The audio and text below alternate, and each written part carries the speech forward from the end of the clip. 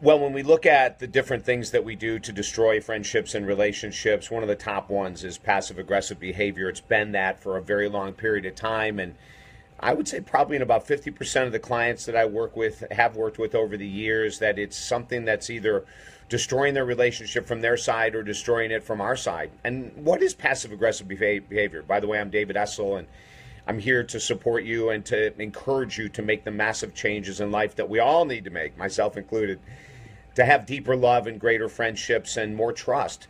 Passive aggressive behavior is exactly what it sounds like. It's when we, behind someone's back, do things to aggressively get back at them because we are resentful, because we're hurt, because we're angry, whatever it might be. It's and sometimes when I'm doing lectures and I'll ask people to raise their hands, what's more damaging to a friendship or a relationship? Is it someone who's yelling, or is it someone who's doing passive aggressive behavior behind their partner or their friend's back? And of course, everyone thinks screaming and yelling is so horrendous, and it is. But it's not any more damaging. Passive aggressive behavior is just as damaging as screaming and yelling because it totally shatters trust.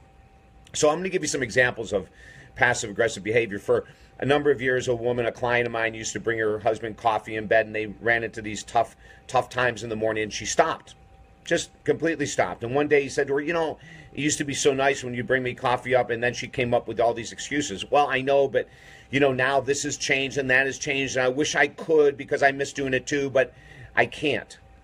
But the truth was, she was so pissed off that she decided that that's how she was going to get back at him. Instead of talking about it and working about it and bring him into someone like me to help them work through their rough edges, she just decided to do some passive aggressive behavior.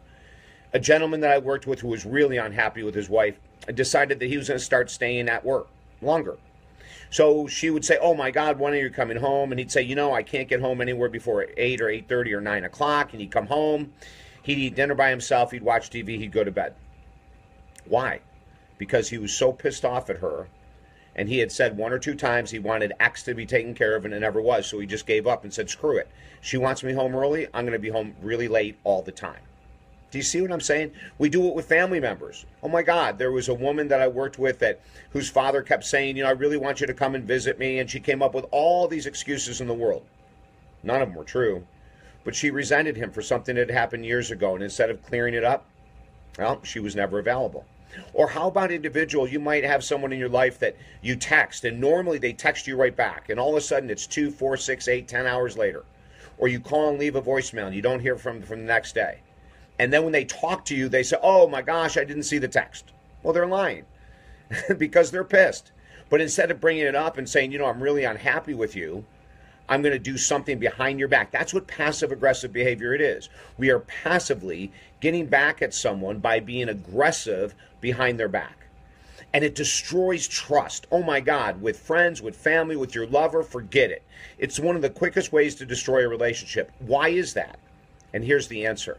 The reason it destroys relationships is because the other person knows something's going down below the surface. They can't put their finger on it. They can't prove you're not answering their text on time. They can't prove you're not calling back, but you have time. They can't prove that you're not bringing coffee to them because you're pissed off at them, but they know.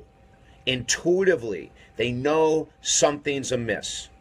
And passive-aggressive behavior is the tool of the codependent. The codependent person that doesn't want to rock the boat, talk about difficult topics, come to solutions, go into counseling, go into therapy.